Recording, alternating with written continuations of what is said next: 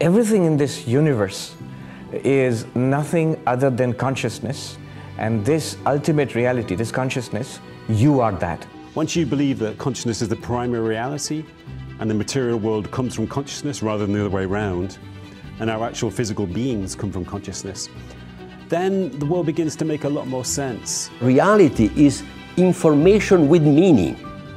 The reality described by physicists is information without meaning. What is this universe?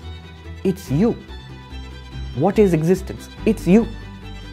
The existence of everything is your existence. What if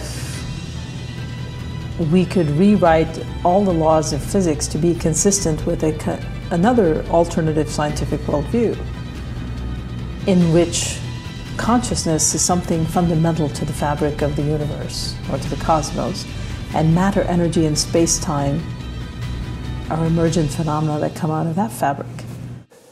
Nothing objectively exists. All they depend on observer.